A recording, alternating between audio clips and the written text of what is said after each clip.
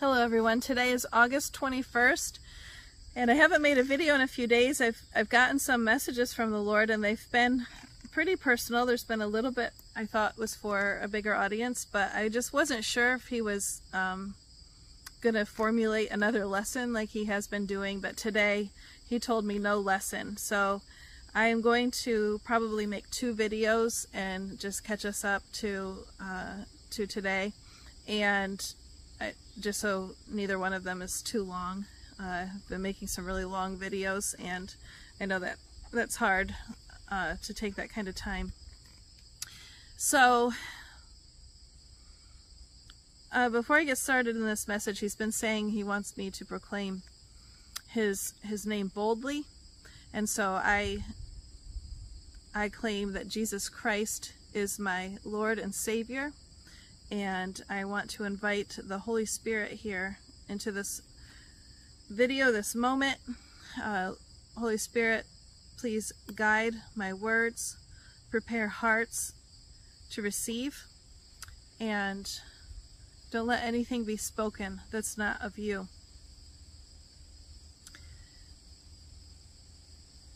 So before I begin this one, he talks a little bit about my ministry not going to begin until I get cleaned out. So, I mean, to me, he sort of led me to this ministry. These videos and just this process has been what I considered a ministry, but he's been recently talking to me about expanding this ministry and growing it and taking me into new territory, and I'm seeing that happening, and I'm just kind of shocked, and I'm amazed that this is the direction, just based on who I have known myself to be.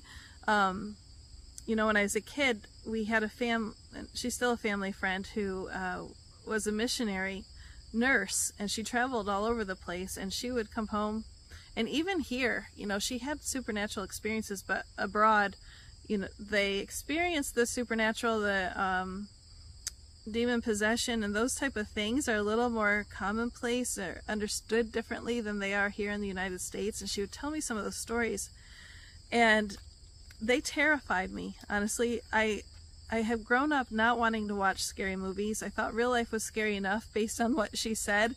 I just didn't want those type of things inside of my awareness and my mind.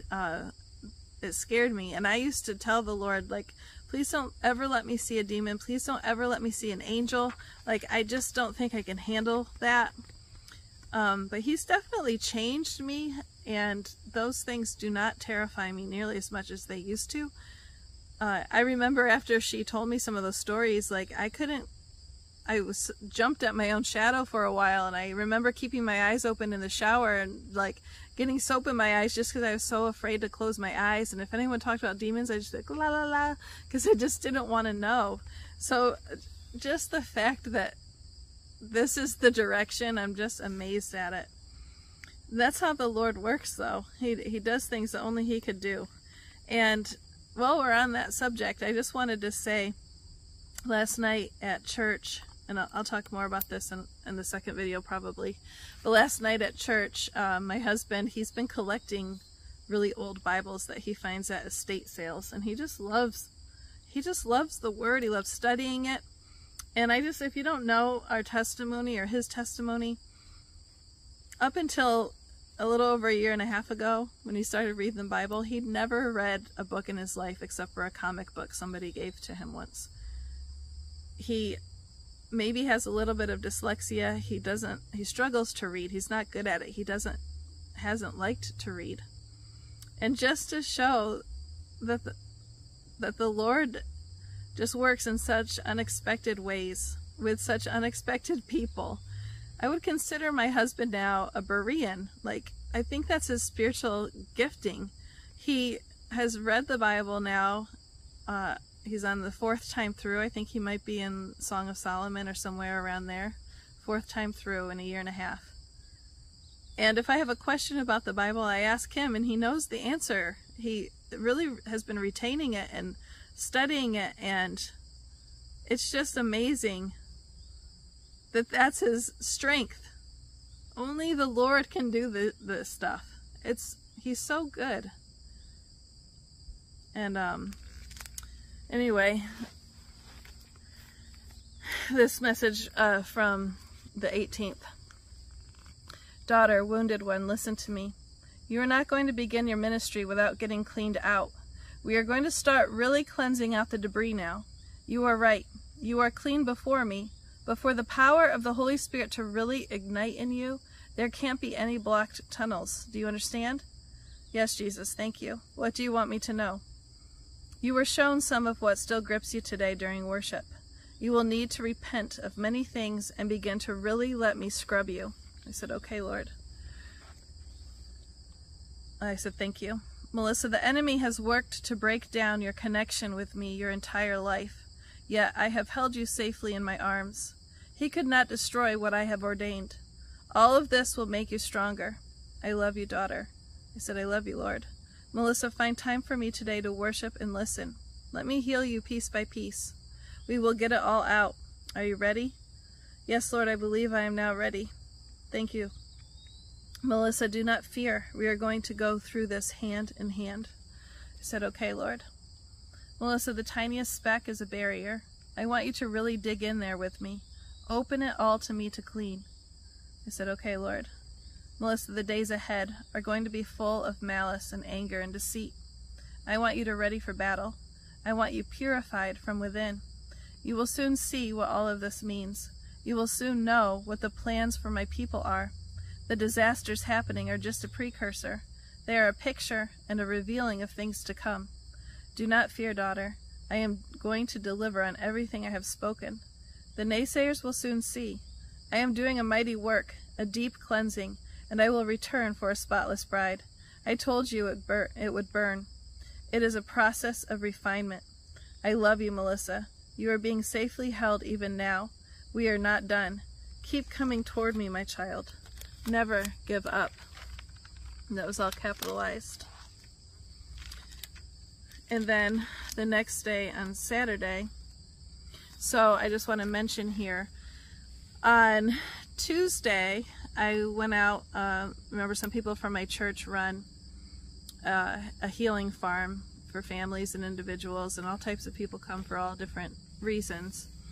And it's a ministry, and they specialize in families and setting people free, and it's counseling and things like that. And sometimes missionaries come just for a refresh, and currently there's a girl there that they asked me to meet with, and they've asked me to begin as a part of their ministry team, but I'm not really sure what that looks like yet, so it was just kind of trying it out as a mentor type of a situation. And she's actually a really, really strong Christian, so we just spent a lot of time talking and just sharing testimony and things like that. Well, on my way home, the people that run it stopped me and said that over the weekend there was going to be a couple there that I've met a couple of times, and I know that they do deliverance ministry, and they said, we don't know how to ask you this in a way that's not weird, so we're just going to ask you, do you and Abe want to come and have a session with them? And I was just like, I had the Lord's been talking about these type things, and I'm just like, this has got to be appointed, by God. And I talked with my husband, and we decided to do it. And we went in there and not really knowing what to expect, but wanting to be fully cooperative with the process. And I'm not sure that the Lord wants me to reveal everything that happened on this video, but let me just say, through their testimony and through what we experienced during that session, I am now I believed before, that Christians can have demonic presence and strongholds and areas of captivity. I believed that, but now I would say that I'm unwavering in that since that experience.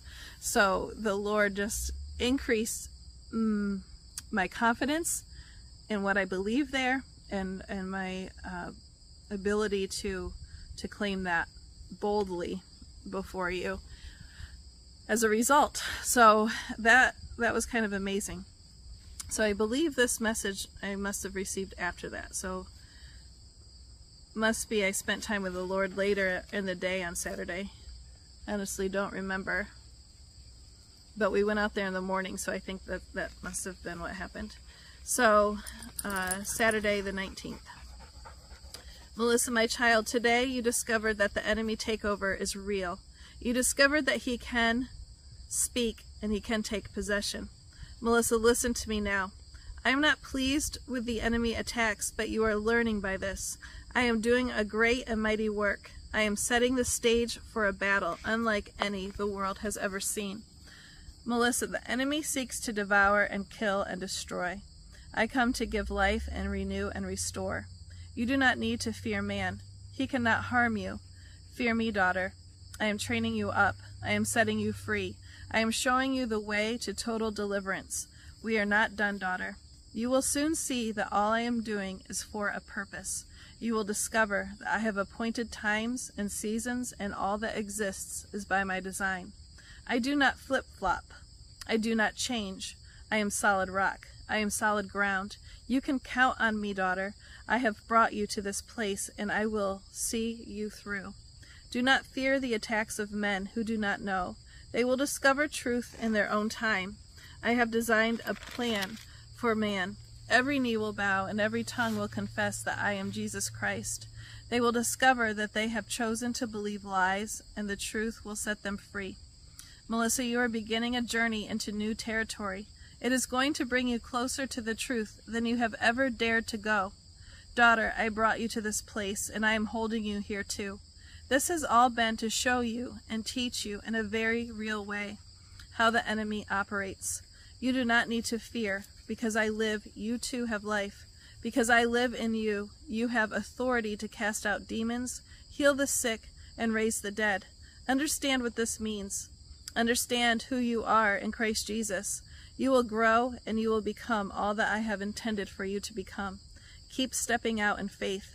Keep seeking me in worship, in spirit, and in truth.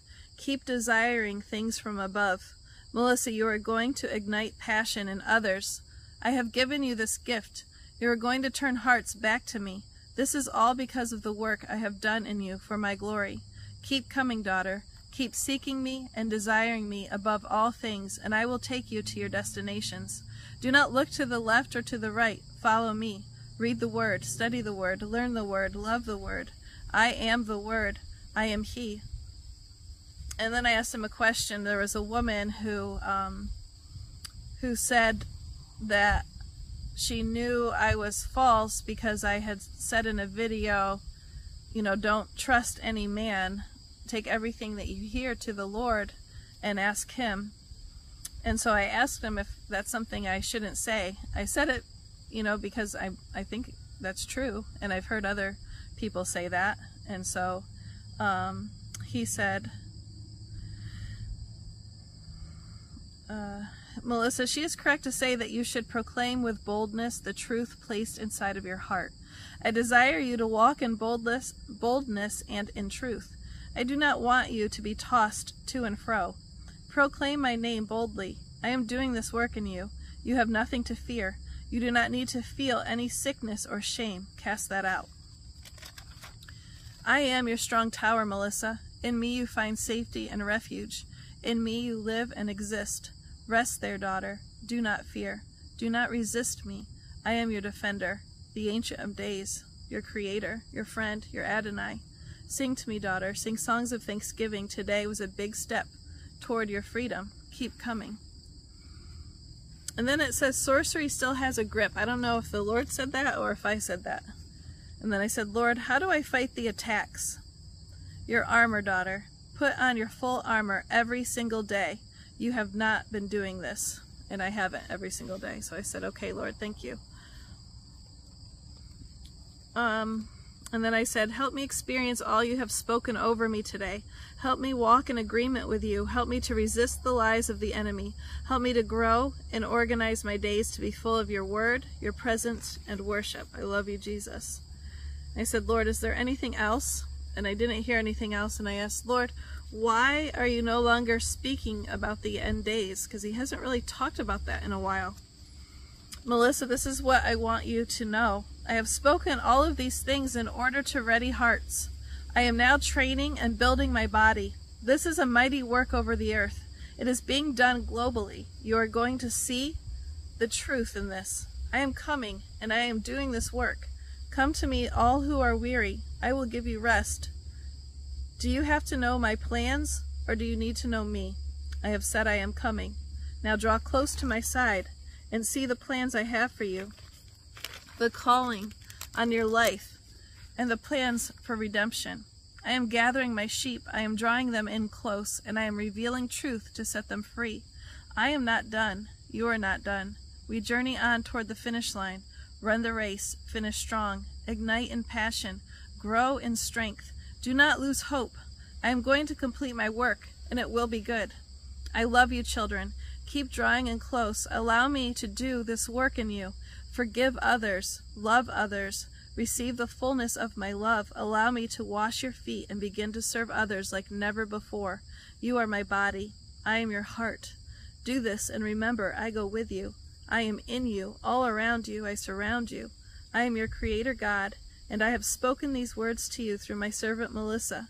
She is not deceived. She has been fearful, but she is not deceived. And I'm going to make a separate video of today's message. And both of those did come with scripture, so I will put that in the notes. I wrote in the margins, I noticed on this one, Hebrews 6:1-2 and Matthew 10:8. I'm not sure why, but I'll probably put those in the notes as well. All right, so I'll see you in the next video. Thank you.